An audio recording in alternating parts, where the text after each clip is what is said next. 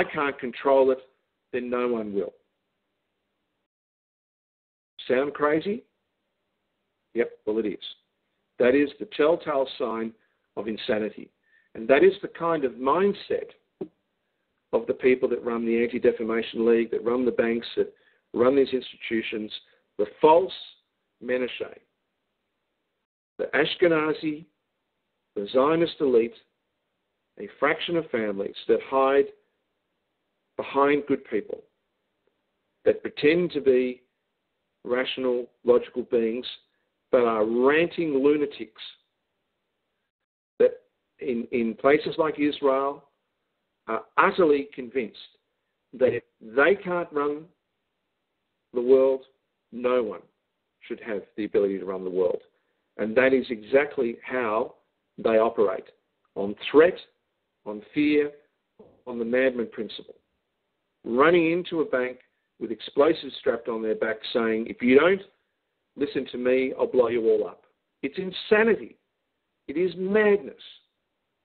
And quite frankly, the time for them claiming any kind of moral or spiritual mandate is well and truly over. And that's one of the things that all of us should clear up. These people are not the chosen people. They never were. These people are not Semitic. They never even, none of their relatives were even born in the Middle East. They're from Mongolia. They're from the Kazakhstan, the Kazakh mountains. They're from the Caucasus Mountains. They were land bandits. They were swamp dwellers at the mouth of the Nile. They have absolutely no heritage whatsoever to do with Palestine. None.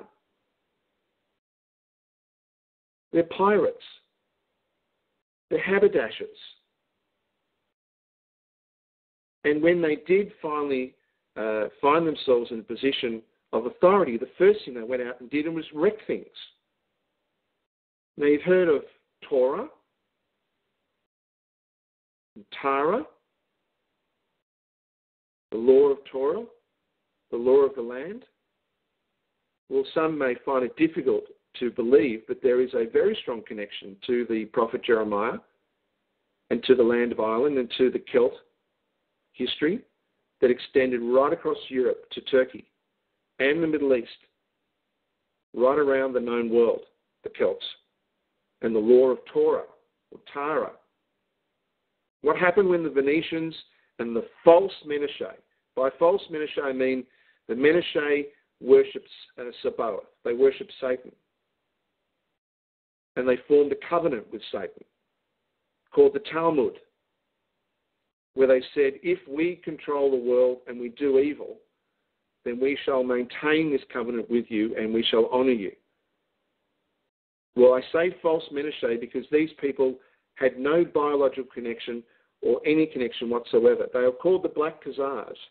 They were the chiefs of the tribes of the nomads that connected up with the Menashe when they were scattered. And when these Black Khazars took control of places like Venice and Genoa and later Florence, when they found themselves in a position of authority, what did they do? They went and destroyed the spiritual home of the Torah, the Tara. Cromwell, a hired mercenary of the Venetians, destroyed brick by brick, stone by stone, the spiritual home, and totally destroyed any credibility that they had any belief or follow at all the sacred scripture. And that was in the 16th century. And then we come to the 20th century, where the Talmud is very clear. You will not return to the promised land. You will not live in the promised land until the end of days. You will not do anything to leave the ghettos. You will live in these communities until the end of days and until the sacrifice of the six, which they interpret as 6 million. So what do they do? And this is a covenant, by the way, with Satan, with Lucifer, with Sabaoth, with Moloch. What do? These false Menashe from Mongolia, from the Caucasus, who were never the inherited, what do? They murdered the bloodlines who were connected to the Menashe. They took their names.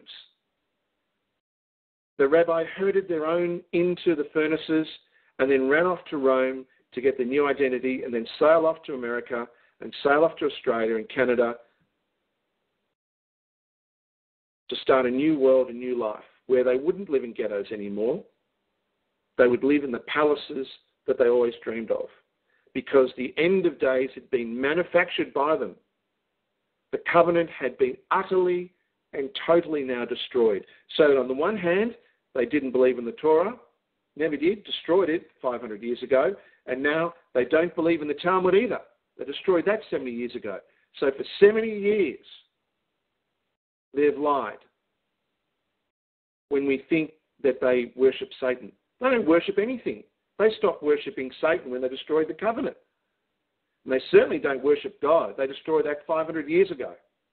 These people are in dire need of mental illness. And their madness is that they are literally standing there with a finger on the trigger saying, if you try and move us, we'll destroy everything. And the people that support them in military, in finance, the Shabbos Goy, many, sadly, still think that they need to serve. But no longer are they serving people who are evil. They're serving people who are severely mentally ill. And I say one thing to one group who has served them for those 500 plus years: the Jesuits. The Jesuits, for the first time in their history, are cut free from serving their masters, the ones that formed them. For the first time in their history, they're cut free, and they are lawfully and legally cut free, because there has now been 7 deeds of divine protest and dishonour that make it absolutely clear that these insane and mentally ill people have not 1 ounce of authority spiritually, legally, lawfully. Not 1 ounce. And the Jesuits are totally and utterly free to pursue either an honourable path and correct the mistakes of the world, or show themselves to be unfit to continue as a body by remaining loyal to these people, in spite of there being not 1 inch of lawful reason to do so, but simply out of bloody-mindedness and stupidity, for which the Jesuits are not normally known, and they themselves will be condemned on the 21st of December 2011. So we're in an extraordinary period of history, because the veil has lifted and we can now see that the curse of the world is not evil. It is mental illness in the form of bad ideas, ideas that trap people, that spell people, that cause them to sit by and watch people who are drowning drown, or watch people that need medical attention bleed to death, or watch their neighbours being robbed, or watch their community being destroyed, or sit and starve instead of walking out and saying, I can make things, you can grow things, let's help each other. Now, in Australia right now, we have faced a major flood in one of our states, Queensland, an enormous once-in-a-100-year flood. And it has wreaked havoc for tens of thousands of homeowners, and hundreds of thousands of people have been left homeless. And if you've been watching the news, and I hope this has been transmitted, an extraordinary thing is happening, something that is quite unprecedented, that we haven't seen in Western communities for some time. People are spontaneously working together. People are gaining control and without any orders, without any central command, are taking control, and there have been literally thousands of examples of heroism, where instead of letting people drown in a car, people have come together and saved them. Instead of people being stranded on roofs, people have come and helped them. Instead of people in dire need of medical attention, people have come and saved them. And spontaneously, without any orders, without anyone saying you must do this. People have proven that they are competent and capable, more than capable, of organising themselves and saving themselves and running themselves. And I think this will be the sign of the recovery of Queensland. Well, Australians are not unique. America was founded on these principles. Canada was founded on these principles. And yet we have been convinced and conned and tricked and spurred into believing that we are incompetent and that these powers that they hold are far too great and that they can drive around our house and come out, and that these Chavez Goy, these cowards that serve insane people can convince us that we shouldn't continue, that we need to hold on our hands, that we need to obediently stand to the side and starve to death. And that's exactly what millions and millions of people are doing. Well, I must say, a lot of people are not. But far too few are standing up and taking responsibility. So hopefully you can help people wake up. Wake up from the insanity that says that a community dies on the vine because people refuse to organise. It's not for me to organise a currency system to help your community, but the tools we have will connect your community with other communities. But if you can't help yourself or help others by speaking to your neighbours, by speaking to your friends and saying, look, enough's enough. Let's organise. You make tables, I fix cars. You can plant things, they can bake things. Let's get together. This is crazy that we're all out of work waiting for handouts. If you can do that, then the tools will be there. But it's up for you to take responsibility. Okay, well, let's talk quickly about common law. I know time is against me, and I know that I've covered these points, and I haven't come up to the new points yet. So I'm getting there. One sec.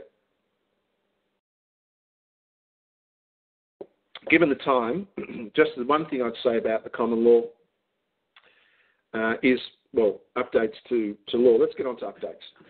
On the updates, I have updated the section under success in court, and you'll see there that a number of pages have been added, like common law, like the trusts, and of course you'll still see that some of the links are not fully there. I hope to have those finished in the next few days, and thank you for your patience. As I said, the purpose of those pages is not to create any kind of false expectation that anyone can win or not win in court. Winning, there's too many variables. But the theme that I've been saying and reason why we have changed the ecclesiastical deed to focus more on the remedy associated with the registrar is severalfold. The first is I have been utterly astounded by the level of, well, I shouldn't have been, but I have been utterly astounded by the level of ignorance that you have all encountered in the courts. These judges, these prosecutors, these marshals, these sheriffs, I'm astounded how little of their own laws they know, let alone anything else. It's as if everyone has taken in their system a stupid pill and have become utterly stupid to the point that they know that they're dealing with something of immense power, but they find it incapable in themselves to follow their own rules.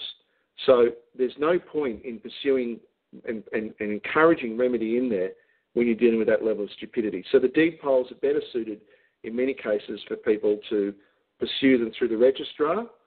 And of course, if the registrars are in the same ilk, and they may well be in the same ilk of stupidity, then ultimately the dishonours will be rolled up to Rome to get the final remedy in terms of collapsing the slave rolls. But the theme that I've been trying to help in promoting in recent time is the strength of maintaining your honour and not allowing yourself to be tricked into dishonour, which is what the system has done far too often to good people, whereby tricking you into being dishonoured by failing to